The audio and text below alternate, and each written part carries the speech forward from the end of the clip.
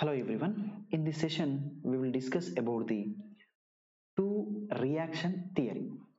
Two reaction theory, we can give the another name, that is the two reactances theory. Another name is the two reactances theory. That means we should discuss about the two reactances, right? So to understand these two reactances, first we will look at the two types of rotor construction of the synchronous machine. First construction is, just look at here, this is the cylindrical construction. Cylindrical construction. So here, this is the cylindrical rotor and this is the stator.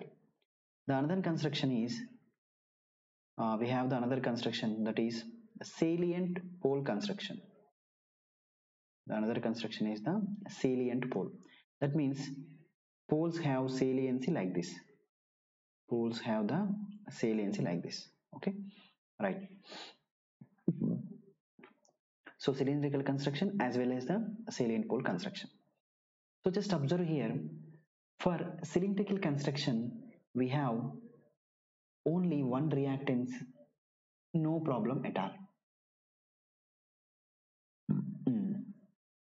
So just look at here, in cylindrical rotor synchronous machine air gap is in uniform. Just look at here, this is the rotor and this is the stator.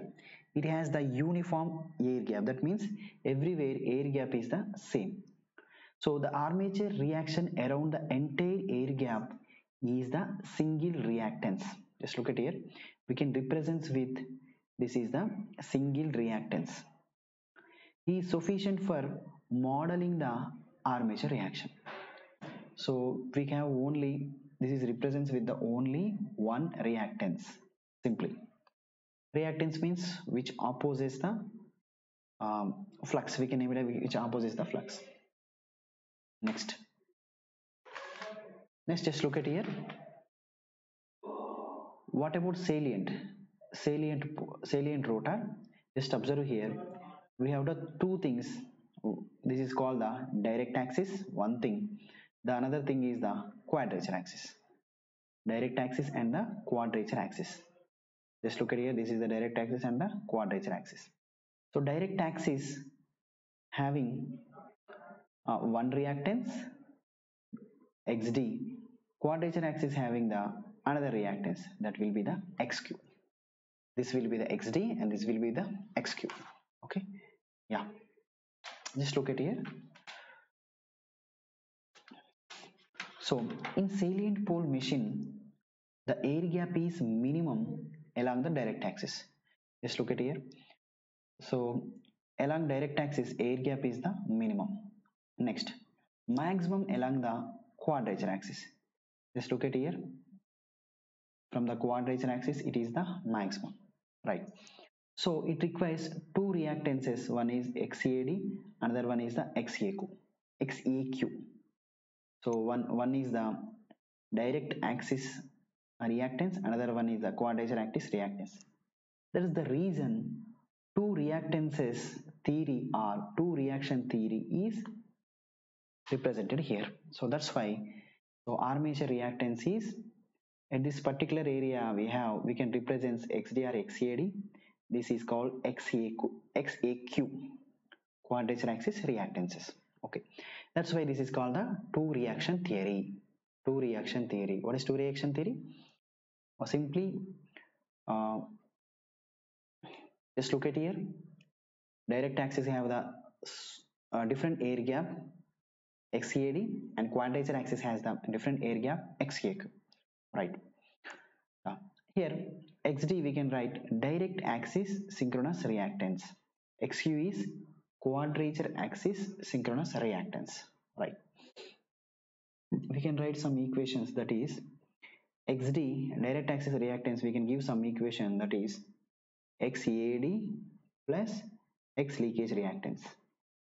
Next, what about xq? Xq is, we can write xaq plus the leakage reactance, this is the combination of direct axis reactance plus leakage reactance, quadrature axis reactance plus leakage reactance, that is the xd and this is the xq combination, right? So generally we have the relation that is the xd is greater than xq.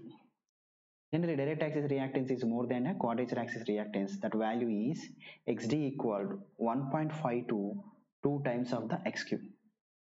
1.5 to 2 times of the xq. So here xd minus xq is called the saliency. The difference between the direct axis reactance and the quadrature axis reactance is called as the saliency, right? So here we next we will discuss about the slip test. Slip test is the test which is used to find out the direct axis reactance as well as a quadrature axis reactance. That is, xd and xq can be determined by the slip test. So both will be determined by the slip test. Okay, right. Here, just look at here. Just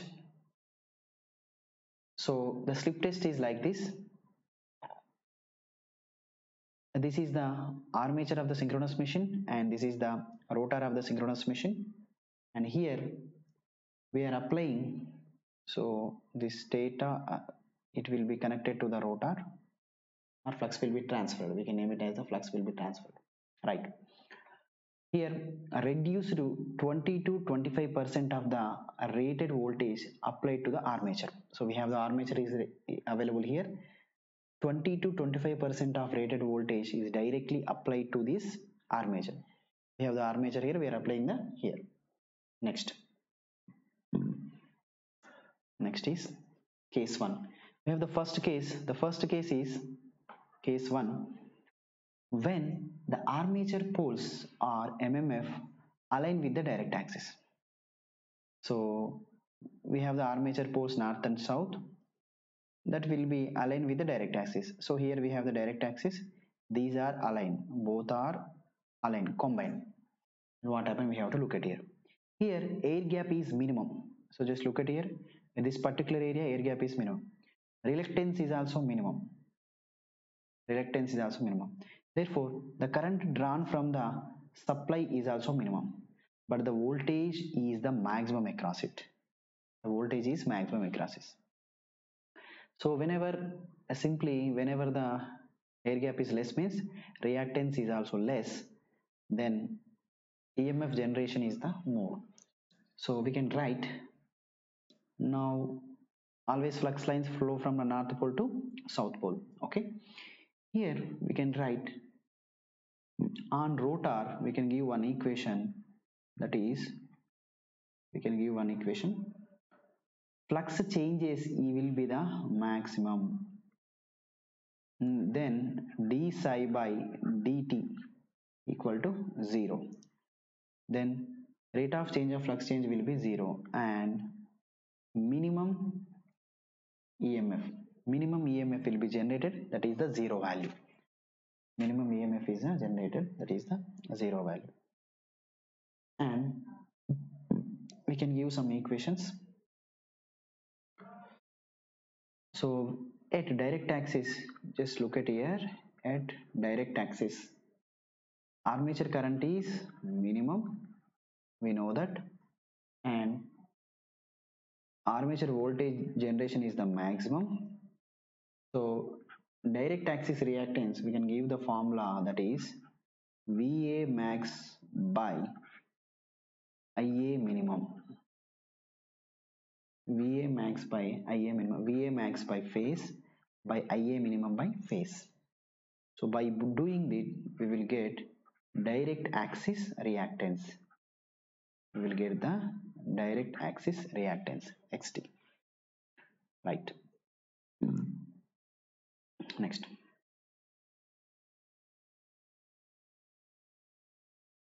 all right. Next, case 2. We can discuss about the case 2. When the armature poles are aligned with quadrature axis with the air gap.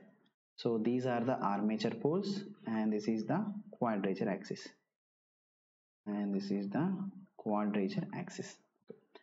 So the reluctance is maximum. In this case, the flux flow from this point to this point, more air gap, reluctance is maximum. To establish the constant flux, the current drawn from the supply also maximum. So it will take the more and more current. And the ammeter shows maximum reading and voltmeter shows the minimum reading by this, right? So from this, at quadrature axis, at quadrature axis, so armature current is the maximum, okay, and armature voltage is the minimum. Armature voltage is the minimum, right? So finally, we can conclude that quadrature axis reactance XQ equal to VA minimum by IA maximum. VA minimum for phase by IA maximum for phase. VA minimum for phase by IA maximum for phase. Okay. So this is about the slip test and in that direct axis reactance and quadrature axis reactance. I hope all of you understand the session. Thank you.